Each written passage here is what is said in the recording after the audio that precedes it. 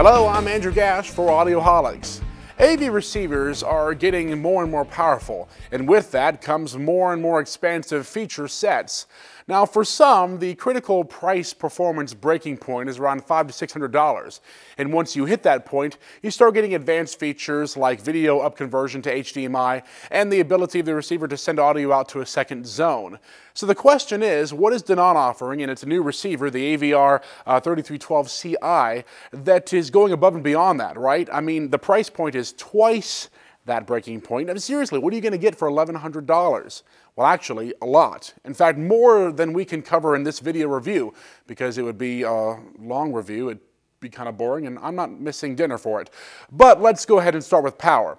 Now, with most 7.1 and 7.2 receivers at about $600, you're going to get 90 watts of power output per channel. But with the 3312CI, you're actually getting 125 watts, and that's rated 20 to 20 at just 0.05% THD. And that's equal across all channels, which is very difficult to find.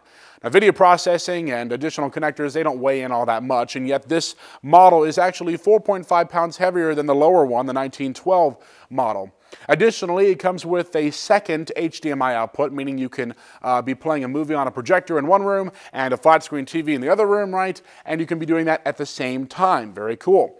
Some other advanced features are digital to analog conversion for analog output and also preamp outputs for multiple zones. In fact, speaking of zones, it actually has 3 of them, meaning you can run 3 different audio sources to 3 different places at the same time. And Zone 2 has composite video output as well.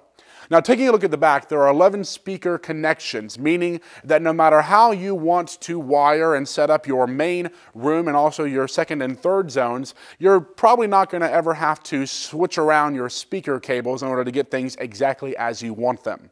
The GUI really lets you see what you're setting up, meaning it's easy to configure multiple speakers and multiple zones.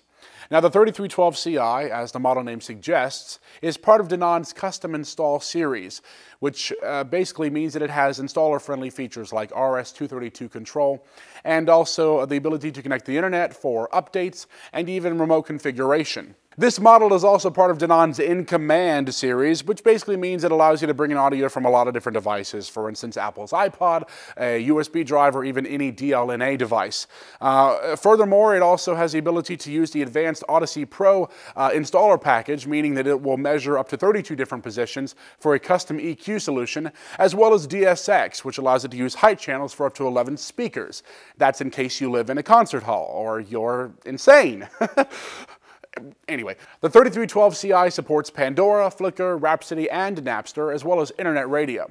Now, speaking about the remote, it's pretty cool. I mean, we like it. It gives you direct access over each source, and it does that without giving you any funky screens or confusing switches.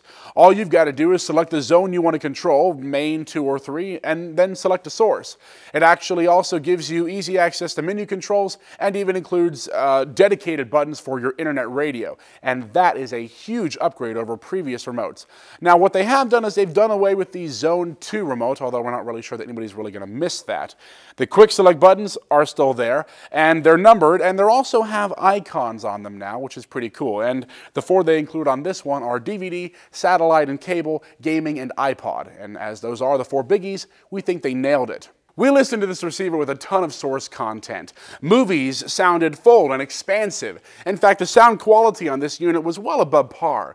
Now, Denon does make some higher priced models, and they're going to take that extra money and pour it into the amplifier section, but for the value, it's going to be hard to beat the AVR 3312CI.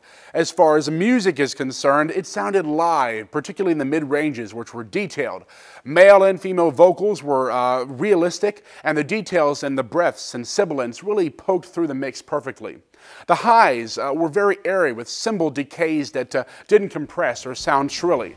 Altogether, this is a solid amplifier with a laundry list of features that's going to work perfectly for all but the most demanding of listeners.